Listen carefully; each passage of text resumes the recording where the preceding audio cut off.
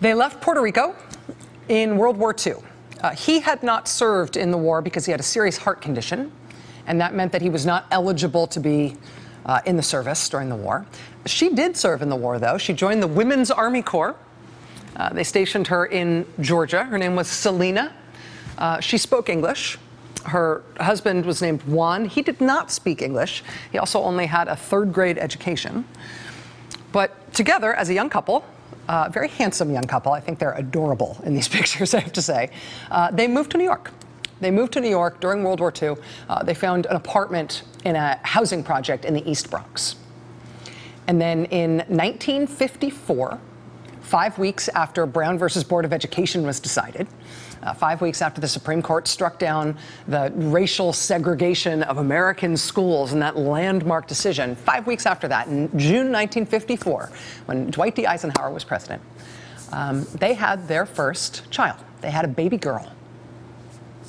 1954. 3 years later, they had baby number 2. They had a little boy, who they also named Juan after his father. And the family spoke Spanish at home because Dad only spoke Spanish. He didn't speak English. Dad worked at a tool and die shop in the Bronx. Selena, she worked as a phone operator at a hospital in the Bronx. And when their oldest child, their little girl, was 8 years old, she was diagnosed with diabetes. They learned that she would need lifelong insulin injections in order to manage her diabetes. And then the following year, when their little girl was 9 years old and their little boy was 6 years old, their father died. Juan was only 42 years old when he died. He left Selena widowed with these 2 small kids to raise in the Bronx. And she started working 6 days a week. She redoubled her efforts to get her kids fully fluent in English, even though they had grown up in a Spanish-speaking home with a monolingual dad. She had been working as a phone operator at that local hospital in the Bronx, but she put herself in school as well. She got her licensed practical nurse certification, and she moved up to a better job that paid better. She got a job as a nurse at a methadone clinic in the Bronx, and she raised her kids. She saved enough and finagled enough to get her kids into good Catholic schools. She saved enough for the extravagant purchase of a complete set of encyclopedias, which they kept in their apartment. People who grew up with them in that housing project in the Bronx say Selena and her kids were famous for those encyclopedias. And she'd have the kids do their homework with her every night, sitting at the kitchen table all together. And their dad didn't live to see it because he died when they were just little kids, but that little boy went on to be a big success. He became a doctor, successful doctor. And their little girl, she did okay too. She went to this big Catholic high school in the Bronx, 2,000 kids. She was valedictorian. She ended up going from that high school to Princeton University. She said she was intimidated when she first got there. It took her a while to get her bearings, but that definitely wore off. While she was there, she did volunteer work too. She traveled from Princeton to Trenton, New Jersey, to help the Spanish-speaking patients who were at the state psychiatric hospital at Trenton. She did that on top of her schoolwork. Maybe because of that initial nervousness at Princeton, her grades started off a little shaky in her first year, but she soon got her bearings and their grades took off like a rocket. By senior year, she was Phi Beta Kappa, and she won the school's highest academic award. She went from Princeton to Yale Law School, passed the bar, became a federal prosecutor. She then became a rather fearsome litigator in private practice. And she told people that when she'd been a little kid growing up with a single mom in that housing project in the Bronx, she had gotten herself addicted to Nancy Drew, to the Nancy Drew books. She read all of the Nancy Drew books, and they made her want to be a police detective. Later, though, she said that evolved, because after reading the Nancy Drew books, she stumbled onto Perry Mason on TV. And watching Perry Mason on TV made her not want to be a police detective anymore. It made her want to be a judge, because even though Perry Mason was the star, she could tell clearly the judge was the most important person on that show in terms of who got to make the decisions. And ultimately, that is what happened to her. After being raised in the Bronx by a single widowed mother, speaking English as a second language, working her tail off and making the absolute most of every opportunity she ever got and every institution she ever had any access to, she got there. And in May 2009, a brand new president chose her to be his first nominee to the United States Supreme Court. And she bore some insults and some sneering about her perceived intelligence from people in conservative media and from some Republicans in the Senate. She bore some insult along the way, but ultimately they confirmed her nomination, 68 to 31 votes. And in August 2009, Sonia Sotomayor was sworn in and became the first Hispanic person to ever serve on the United States Supreme Court. President Barack Obama should have been able to make 3 Supreme Court appointments during his time in office because 3 Supreme Court vacancies arose during his term. But Republicans blocked him from making his final appointment. He was only able to name 2 justices to the highest court in the land while he was president. He named Elena Kagan and he named Sonia Sotomayor. And they are the 3rd and 4th women to ever serve as Supreme Court justices in our country. And Sonia Sotomayor is the first Latina. In President Obama's 2 terms in office, he also named the most diverse cabinet that has ever served the United States government. Today, on the last full day of the Obama administration, we learned that the cabinet nominations for the incoming administration are now complete, with the announcement that former Georgia Governor Sonny Perdue will be the choice to be the new Agriculture Secretary. With that announcement, we know that we are about to get the first cabinet since the 1980s that doesn't have a single person in it who is Latino. They have not announced a single Latino for any of the cabinet positions. They have not announced a single Latino for any of the sub-cabinet jobs that they've announced either. Under President Obama, the high school graduation rate in this country hit 83%. That's the highest it has ever been in the history of this country. When President Obama took office in 2009, the country was in an economic freefall, plunging into an economic abyss. Unemployment hit 10%. Unemployment is now at 4.7%. Under President Obama, we have had 82 straight months of private sector job growth. That is the longest streak ever in the history of our country of consecutive months in which there have been job growth and not job losses. Under President Obama, we put a rover on Mars. Under President Obama, we have had the first drop in the federal prison population in decades. Under President Obama, after a concerted effort by his administration, homelessness among American veterans dropped by half. Under President Obama, 16 countries around the globe gave up every last ounce of their highly enriched uranium, taking away the risk that it could be stolen or misused to assemble the core of a nuclear weapon or to make a dirty bomb. President Obama convened biannual nuclear security summits for the first time in our country to convince other nations to get rid of their loose nuclear material, and 16 of them did that completely. Under President Obama, your credit card company is no longer allowed to raise your interest rate without notifying you. Under President Obama, if you work for a federal contractor, that company that you work for can no longer fire you just because you're gay or trans. Under President Obama, our country's dependence on foreign oil plummeted. Today, on the last day of the Obama administration, the CIA published the final update to its online document file that it calls Bin Laden's bookshelf. It's images and translations of all the documents that they took out of Bin Laden's compound in Pakistan when Navy SEALs were able to go through it all in 2011. We all now have public access to the complete contents of Bin Laden's bookshelf because President Obama in 2011 ordered the Navy SEALs into Pakistan on that mission that killed Bin Laden. Under President Obama, we got our nation's first chief technology officer.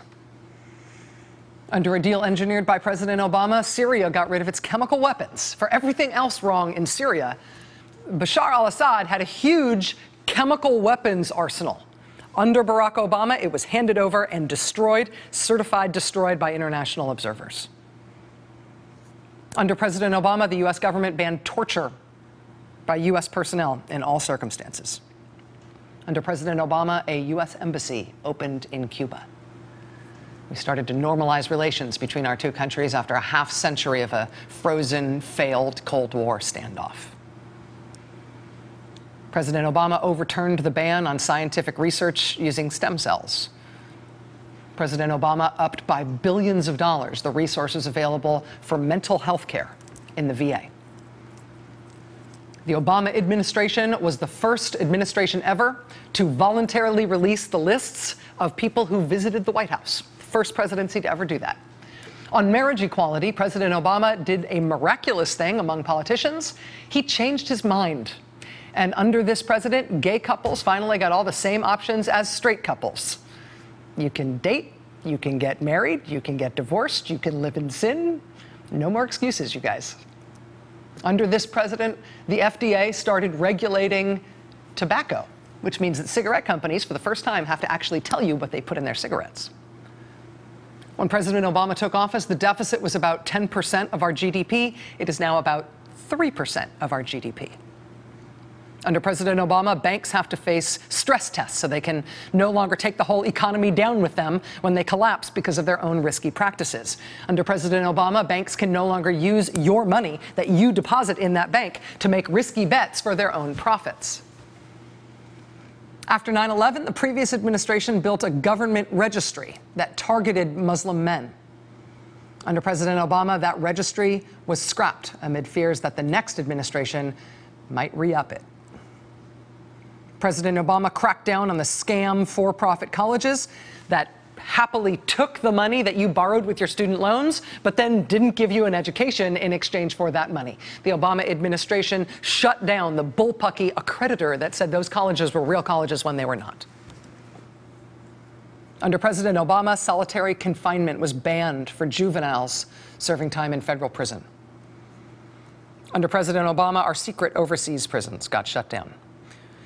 Under the previous administration, when the remains of U.S. service members were flown home in flag-draped caskets to the air base at Dover, that was a secret and there were no cameras allowed. Under President Obama, that secrecy order was undone.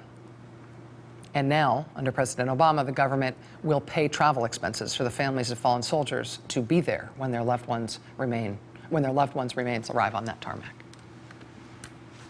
Under President Obama, the Don't Ask, Don't Tell ban was repealed in the military, as was the ban on transgender soldiers serving openly. And all combat positions were open to women. President Obama arguably saved Medicare. He made Medicare solvent for years to come because he slowed down the growth of healthcare costs. That is what was eating that program.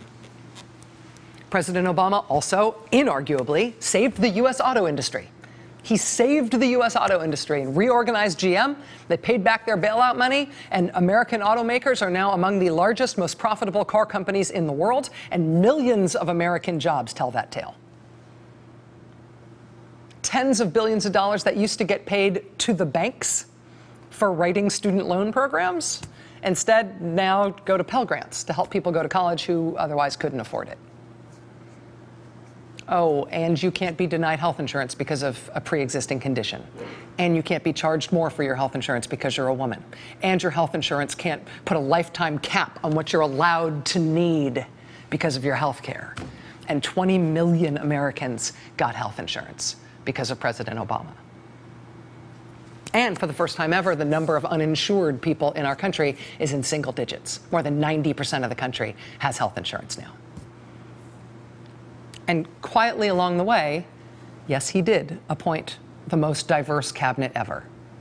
And he appointed a record number of women judges and minority judges, and they will stay there after he is gone, including the first Latina Supreme Court justice, daughter of Selena and Juan, who came from Puerto Rico. And so this is the last day of President Obama's 2 terms in office. He's being replaced by someone who said that President Obama was secretly foreign, not really American, fake, unqualified to be president. The incoming president called President Obama stupid, called him a disaster.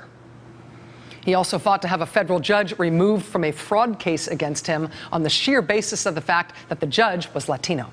He's a Mexican, he said. He's a Mexican, as if that was self-explanatory as to why that judge should not be allowed to hear his case.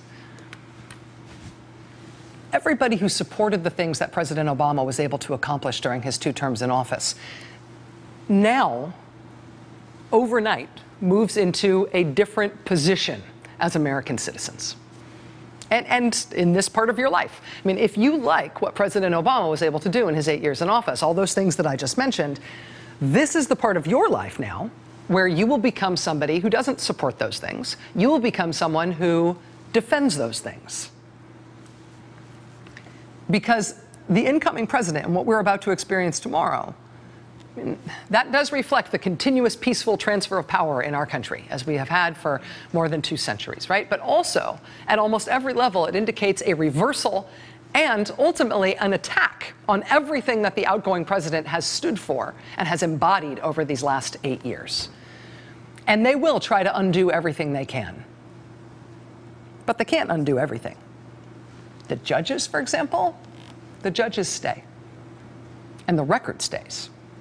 And the supporters of our nation's first African-American president, the people who give him a 60% approval rating in this country right now as he leaves office, supporters of Barack Obama, they also stay. They also continue to be among us. That is still our country. That is still the people of this country. But if you appreciate what I think is the extraordinary record of President Obama as he leaves office tomorrow, you do now have a new job as a citizen. It's called defense. Hey there, I'm Chris Hayes from MSNBC. Thanks for watching MSNBC on YouTube. If you want to keep up to date with the videos we're putting out, you can click subscribe just below me or click over on this list to see lots of other great videos.